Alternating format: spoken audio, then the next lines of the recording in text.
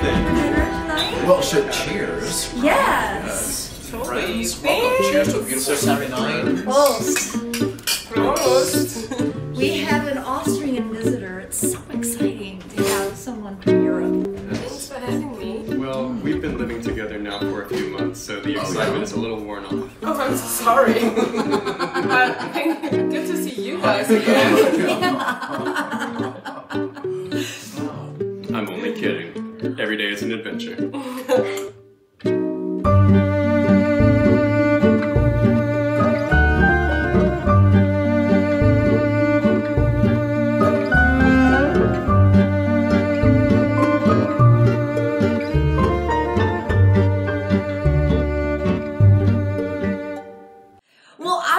Y'all's day, because you were all at Plant Delights. You were having an open house, and was it well attended? Give me the scoop. Well, it was a gorgeous day. We had very different experiences, I think, the three of us relative to Plant Delights. Mine was primarily indoors, teaching botanical illustration. And then my day, because I work in the garden and not the nursery, consists basically of standing around and letting people tell me what a good job I've done, which is lovely, because I've only been there a short time, you know. But it never hurts to hear. And yeah, it's just 8 hours of people arriving, feeling the energy of the garden, letting out a deep breath and saying, I'm finally here. I really am going to be here for hours, and I'm going to be hollering every time I need a question answered. And most of the time, I know if I see one or two persons bent over with their fannies in the air, those are my kind of people, because they're looking very closely at the plants, which means they are inspecting minute details. And you don't find that kind of clientele in any other nursery. I worked for Lowe's for 6 years all told. And I would give to these customers my passion and just spend time with them. And they would walk away without buying one single plant. So it really is refreshing when we have these open house events, because we live what we call under the dome. But the day-to-day is, you know, just us as a family, a group of friends who all are there because the plants are awesome. And then on open house days, we get to welcome the public without appointment, and they just flock in from multiple states, multiple countries, some open house events. You know? And what a diverse crowd. But, you know, I don't know if you guys feel that way, but when I was working at Plant Delights, the open house was kind of a performance on my behalf as well, because otherwise my work at Plant Delights was really rather quiet, Very solitary. peaceful, solitary, but then suddenly you're the tour guide on this amazing plant tour. Well, So let me interrupt you, but what did you do at Plant Delights? Plant Delights was it was my very first job in horticulture. Oh, no, okay. And I arrived in Raleigh having discovered gardening. I was working as kind of an installation artist in Greensboro at the time. I had turned 27. I had discovered this new craft. See, and I 27 is the age to go I there. think that's like the transition age. I think by 27, you've kind of fiddled around with your undergraduate degree and like whatever that first career choice is long enough to be like, I don't think you make great decisions at 18 necessarily. And by 27, you've had enough. And it's time to be an adult and then kind of take on that next... whatever that next era is. And by the way, it was 10 years ago, 2 months ago, that you, myself, and Aaron Weston became friends. Well, we met during a spring open house. Oh, that's right. He was the weekend waterer. And so we would never interact with Preston. And for months... You would never. Talking about the family. Yes. You work during the week, I and worked he worked during the the week, weekend. and Not because of Preston. We would hear about this Preston character, and we were all very curious as to who he was. But, you know, that was a wonderful job for an introvert because, I mean, you know, I had just turned 27. I had just returned to school. Everyone that I was in school with was easily 5 years younger. And so that first couple of semesters, I hit it pretty hard on Friday and Saturday nights. And so that job was an excellent opportunity for me to be quiet and just walk around and absorb all of these new plants that I had never, well, plants and processes, because otherwise I had just been fiddling around in the backyard and discovered this world. And Plant Delights from the get-go, just like that world just like opened wide. I do remember, like, I tell people that some of the stupidest objects on the planet are hoses because they don't do anything you want them to. They're just like the laziest spouse. You walk around, they don't follow very well, they grab things. You get a wet. I hope that Tony remembers my tenure there fondly. I do remember one conversation we had together where I had failed to water the epimediums again, and I realized that if I don't care for it, I didn't water it. Well, I don't understand epimedium. I don't get it. But we need some room. I hope you're an epimedium fan on this side of the table. I am. Yeah, okay. And so, like, epimediums to me are what the hostas could just go away to a degree, and the epimediums could be replacing them, at least for southern gardens. Yeah. I don't mean everywhere, but epimediums for our climate are far more responsible ecologically. But you have to walk around with a little glue. Not all of them. Daryl Probst introduced some that are 3-foot petioles and, are just magnificent specimens. And they do so well in dry shade with acidic That's true. They're pHs. And very useful. So do hostas. They just don't grow fast enough for me. It's just not rewarding. I just feel like it's kind of one of those things. It's like a parrot. You will it to your grandkids. And maybe 30 years of investment, you've got an extra... It's just not my style. But I do Maybe you have to talk to them a little bit more. Talk about fairy stuff. Yeah, they get the feeling that you don't respect them, and that's just they're It's the wiry stems. I'm not into it. I like a good fleshy plant. So the hosta, I'm totally down. I'm totally down. My absolute favorite. Well, and I like hosta in a slightly colder climate where they can really store enough carbohydrates to be able to grow with vigor, which our climate doesn't really afford that. I totally get that, because I've seen so many around here. I'm like, I know in my garden they're like huge, and here they're like sort of... In Michigan, they're like foundation shrubs in the summer. They're just amazing, but we don't have the right climate to grow hostas in their best condition. I fell in love with hosta not from walking up on hosta, but from looking at it from below.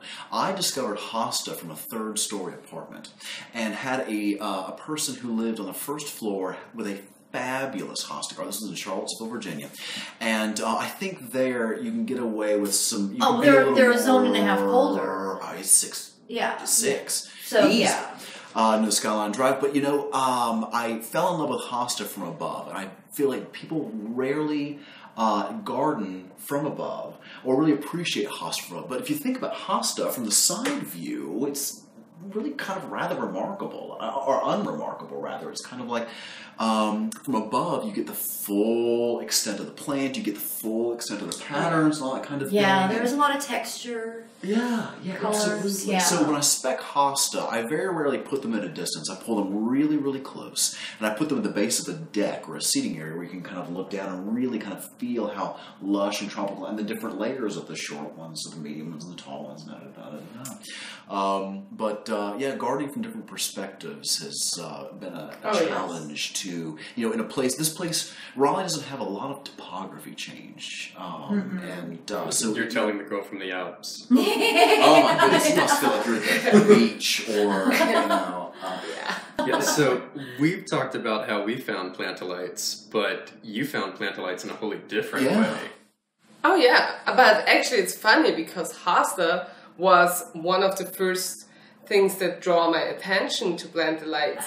Because I met David and Carrie Hoffman in Germany, and they told me all about this place called Plant Delights, and I should come hang out there. And the very first thing I read about Plant Delights was actually that Tony's really big in hosta breeding.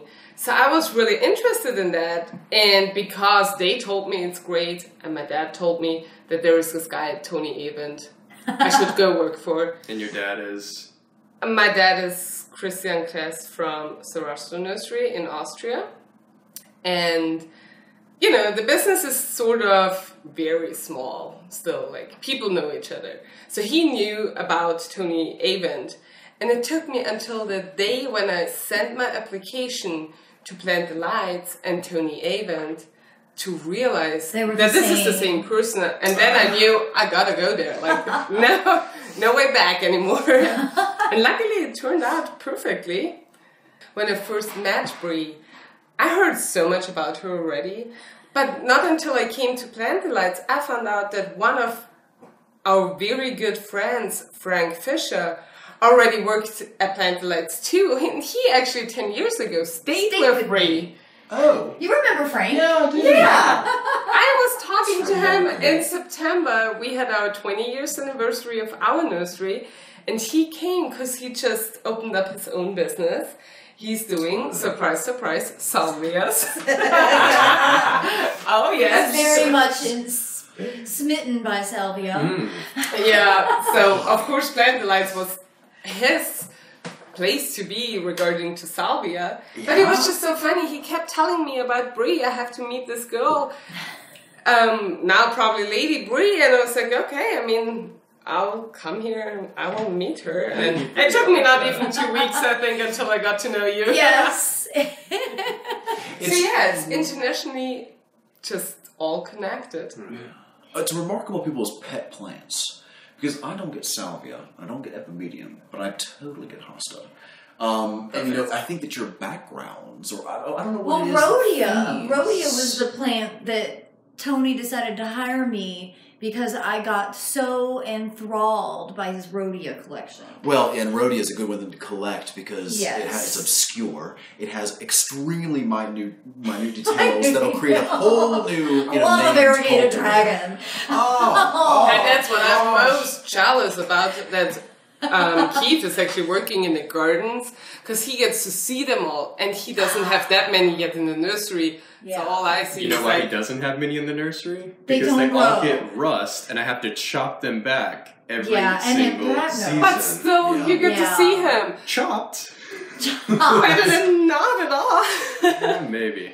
I mean, I do think rhodia is the great underutilized plant of Zone 7. Oh, yes, for sure. But the cultural issues, particularly from kind of not inbreeding so much as just asexual production in the nursery, have created some big problems. You know, the anthracnose epidemic has basically ruined most of the cultivars in the collector's market. So you are chopping them down every single year. And I don't know for sure, but we have found that it's one particular cultivar that is sort of the hotbed. Ooh, what variety? Oh, you would ask. It has white edges. Suncrest? No. Miyako Nojo? Yes. Miyako Nojo. It's probably I could see that. Yeah, and it's tall. 2 hour hostas. Anyway. Rusty like an old car left in the yard. I don't get it. Whatever. Here's another one I don't get, Galanthus. You know, this thing has a worm. Okay, I take this whole No. But Galanthus is kind of one of those odd things that, from an outsider's point of view, I don't kind of get the appeal necessarily, but people adore this plant.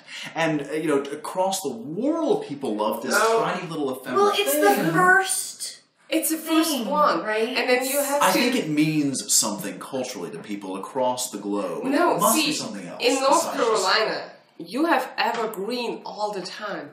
I come from Austria. I see snow for 2 months. And when this teeny tiny little bit of snow goes away, but there's still snow around, and I see the first green coming up, and then I can look under the skirt. We call it look under the skirt of the flower. And then you find these awesome varieties. Yeah, I can see it why you don't get it, but European countries, and I mean England. That way. I mean, they go all crazy. Like the UK, they sold last year 1 Galanthus. It was some sort of Galanthus with yellow and double and whatever. I can't even remember. But they sold it for £700. Oh my! 1 bowl. Oh, wow. 1 single bowl. Well, I mean... If you're a collector. But the first person who bought it, he said, they had it in every magazine. It was like the best advertisement ever. And speaking of marketing, it was super cheap because what is 700 if everybody talks about it? Right. True, but there's a trophy element to it, I think, as well. That, of course, he was the first one. Right. Well, you've got to applaud the collector's market for keeping that relevance. Like, you can go to a hosta convention and people still truly get excited about the smallest intricacies, and they are willing to pay and support that will ultimately trickle down to 10 varieties that make it to the mass market. Of course. And that's what's so incredible about the role that Plant Delights plays, because you might only have 1% of the plants that you're growing there ever make it into even an ordinary garden center, let alone a box store. But the influence and impact that nursery has on anybody that's intrinsically motivated by plants is so meaningful. Well, and the big box stores have approached Tony about having a line that they can carry. And Tony says, you don't understand. What we carry, you can't sell. It's still so important that you have those places like Plant Delights. And I know Plant Delights is still pretty much only one here in the US. But we have a lot more in Europe. We have at least 10 which are comparable to Plant Delights. And I feel like it's still so important to keep those specialty nurseries alive, because those are still the ones who will find this one plant out of 100 different selections Tony made, but this one plant can actually get into the mass production. I'm thinking of my dad's Sadomanchalina, which is we are specialty nursery, so 90% of our plants are totally not worth producing on.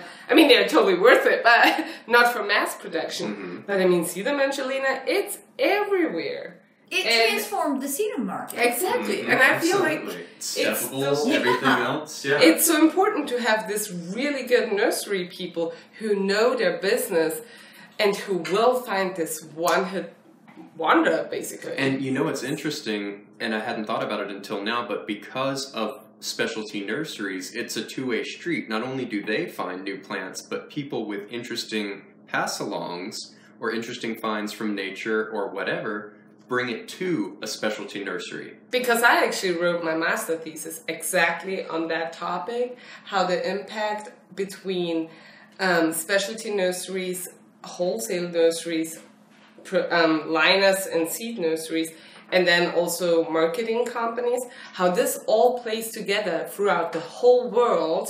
Oh my gosh. To get new species. I want to read your master's thesis. And it's in German. I told her I would help her translate. Yeah, and I also, I went even a step further, which is a very new approach of doing it, is how the social embeddedness is involved in this whole process.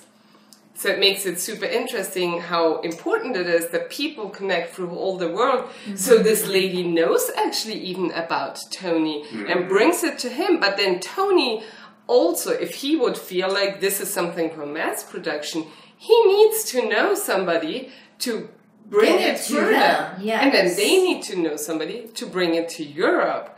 And then they need to know somebody, again, going down to a garden center in Germany or wherever. Exactly. And talking of, again, that same subject, when Tony tells the story of an English nursery person coming to his nursery and seeing just the Spigelia marilandica, just a native to the East Coast, taking it back with him and propagating it for sale. Years later, Tony went to visit that nursery person who has a wholesale operation, and he said, "Oh, by the way, are you still growing the Spigelia?" And the guy just sort of chuckled and motioned for Tony to follow. They go through this warehouse, or these warehouses in the nursery, and all of a sudden he opens up these sliding double doors, and it is absolutely filled with a U.S. native Spigelia. And he said that they sold 150,000 the year before and were projected to sell 250,000 that year. So all because of the fabulous. because of his visit. But you have to think, that's an exotic in Europe because it came from the New World. Well, I have a question for you about the European market with regard to American natives. Like, here I feel like we've created a very toxic environment when we have a natives versus ornamentals discussion. Yeah. In my opinion, it's completely misguided. Mm-hmm. If you love plants, you need to love them all. And Yes. just get over where it's from. We are way past needing to have border patrol. But do Europeans feel this same kind of nationalism, so to speak, about plants? Yes and no at the same time. So what I found really interesting is that if it's a native plant to somewhere else, it's super exotic and they will buy it immediately. We had a discussion actually about asters. Uh-huh. We sell at our nursery 150 different varieties just of asters, and I saw only 2 maybe at Tony's place. I was like, why are you only selling 2? And they're like, well, they're native here. And I'm like, okay, that's weird, because we love them, and I know they're native here. If it goes to Austrian natives, it's a hit or miss. If it's anything rare from the Alps, for example, Gentiana, the blue, I don't know the common name, those common names. What is that common name? Gentian. Gentian. Yeah, gentian. It's so close to the genus name, I just call it Gentiana. Yeah. Gentian. Sounds Yeah. good. I'm gonna stick with my Latin names. Yes. Don't get So- bogged down by that nonsense. No, seriously. So those are still, like, people want to have them because they maybe don't live in the Alps where I grew up. Believe it or not, there is areas in Austria where there's not a mountain. That's where I live. People love it because they want to feel like in the mountains. Other than that, they're pretty much, if I think about hellebores, they would like walk by and would say, got this in the woods. Don't need that. But then this is like the mainstream customers you get. Yeah. But now we have this very new line where people get really excited about natives and using them for like cooking and stuff. Oh. So I know already about 2 or 3 nurseries actually in Germany and Austria who totally specialized in only native plants. They like grow native plants in a pot and sell it to people. Where I think, knowing plants, I would just walk out on the field and look for the plant if I want to have it and wouldn't pay $5. So what about all of, you mentioned hellebores, what about all of the new doubles and the new colors and the fact that they're breeding for the upright, or at least forward-facing flowers? Yes. There is just the difference if you talk about a customer. Gardening in Austria is really big. Mm-hmm. Everybody has a garden. But then you distinguish between the people who just have a garden, how they always used to garden, how their moms taught them to garden. It's mostly annuals. It's window boxes. Yeah, let's be honest, between us, nothing where we get very excited. Okay. And those are the people, they're like, no, it's a hellebores. I don't care if that is black, blue, double, has some sprinkles in it or not. Well, I'll admit there are echinacea. That's echinacea to me. I Yeah. don't care. You can make it. You can make it triple, and you can make it 4 colors, and I still don't please care. don't. Yeah, but just stop. Just give me like the old-fashioned pink one. Mm-hmm. Exactly. That actually lives I or get seeds that. well enough to be able to make a colony. But I feel that way about American natives. I'm not turned on by them. Yeah. Well, but I wonder what that is because I think that it's really about exoticism. And once you take echinacea out of the vitriol of the native versus exotic debate, I think it's so hard to kind of evaluate that plant based upon its garden merit. If you were an alien coming down to Earth and looking at echinacea, it's incredibly durable. The species in kind of the early cultivars like Magnus and Kimsey High have very few disease problems. It flowers for easily 3 months in my garden. It's immediately recognizable. The pollinate or the insects love it.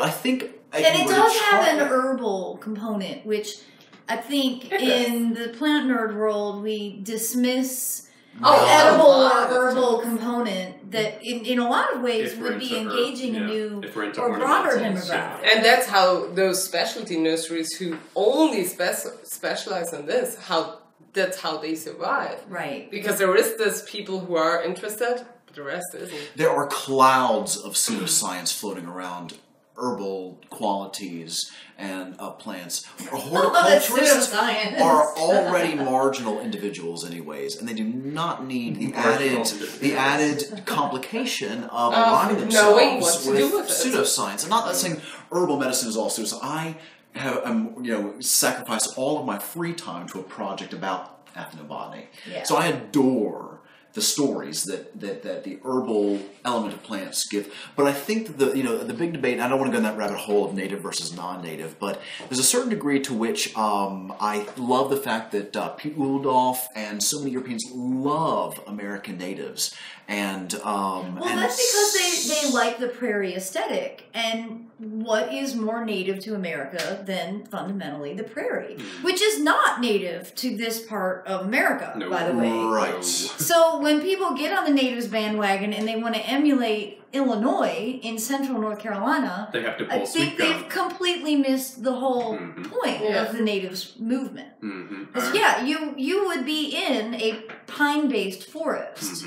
You would be growing broadleaf evergreen shrubs. Right. You would not be growing different varieties of ornamental grasses. Well, what point do you stop and just plant American chestnut everywhere? I mean, it's precisely. I think it's a silly argument. I think that the native versus exotic thing is the reason that it rages on and continues to be rather unresolved is because everybody is not talking about the bigger issue, and that is how willing are we to be a global people. One of the most a year ago today, I moved into my apartment. And gardened in a funny way. I segregated a native perennial garden, a vegetable garden, and an annual garden. I usually merge all these three things, but I accidentally kind of segregated this time. And I posted a comment about my native perennial garden.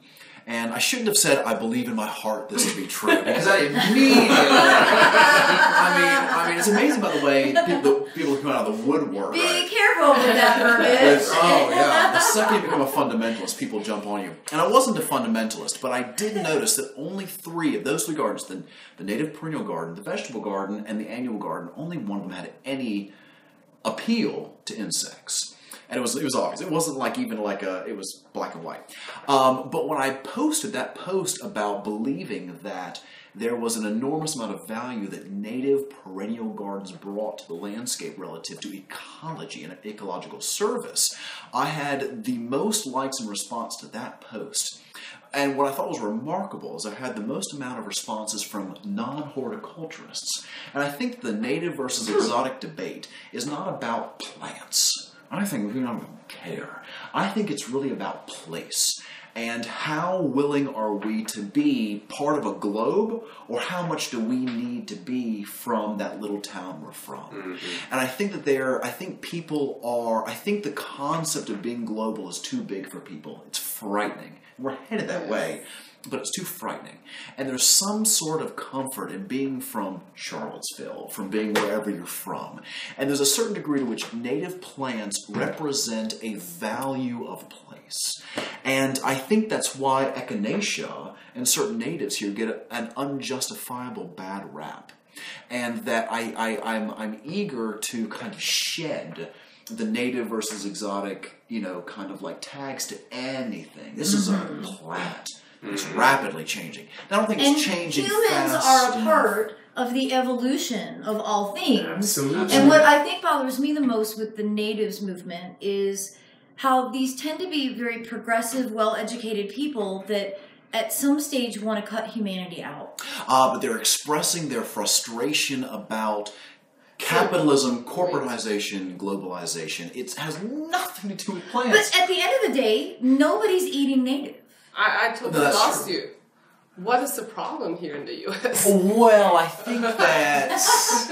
So, is this people who don't like cultivars because they don't like cultivars? They don't like ornamental horticulture, or they put a very low value on ornamental horticulture. Well, and what I've seen as a woodies producer is that there are culturally native plants that are extremely important, specifically to the southeastern landscape. You go to a garden and you don't see a gardenia or a hydrangea or a holly or a camellia, and you don't feel like you're in the South. None of those plants are historically native, Right. but they've been here for several hundred years. They've proven themselves very capable, and they are instrumental in our ecosystems. And they don't all provide displace nectar. non-natives except all. if we put them there. Well, precisely. You know, and so it's like, I don't want to be in the Southeast without nice broadleaf evergreens. This is the Where climate would we for be them. without crepe myrtles? And frankly, what's native?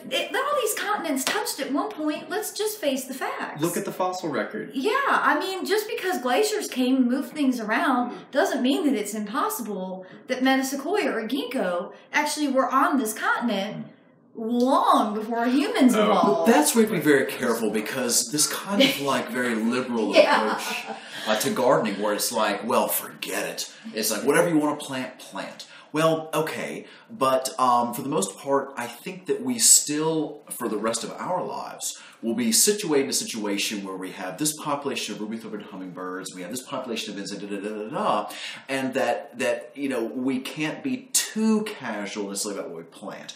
But I think if you're really trying to make a difference about ecological service, all of our backyards, I don't necessarily think that we are as developed as the Northeast. And I think that's where Doug Tallamy and Richard Dark's work takes a little bit of departure from here in the Southeast. We are not that urbanized yet. Right. We still have the luxury to plant what we want to plant, because we still have so much intact wilderness, or at least kind of like corridors for wildlife. Now, that might change, specifically here in Raleigh, as we kind of like, Get bigger, hopefully bigger, not bigger. that inevitable march towards Alexandria, Virginia. I mean, hopefully this is not, you know, kind of that corridor stretching.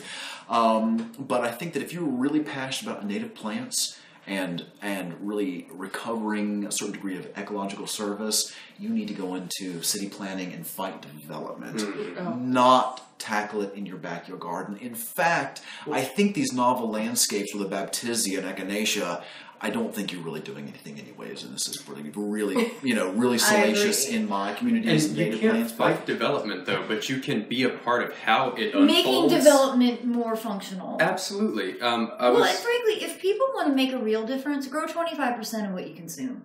Change commercial agriculture. Change the chemistry that is involved in food production. And then we can recreate nature in the Midwest, where it's most lacking, because we have 100,000 consecutive acres of corn, which is used exclusively for making corn syrup for cola to give people type 2 diabetes. Oh my God. You know, I mean, it's a really disturbing trend what commercial agriculture has done.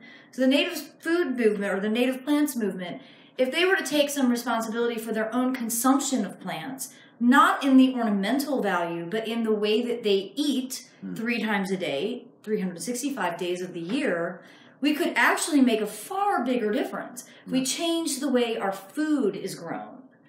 But planting an echinacea, to me, it's a gesture, and I think for people in the native who kind of like label themselves as native plant enthusiasts, it's a small, feel-good moot gesture. I think ultimately to say, you know what, daggum it, I'm making one small move against overdevelopment, against the degradation of the environments, and I think that's what it is. Now, the native plant movement, and I don't mean to be a representative of this movement, but and the edible landscaping movement, I don't necessarily think overlap necessarily. Though they should. They completely should. There's no reason that they shouldn't be.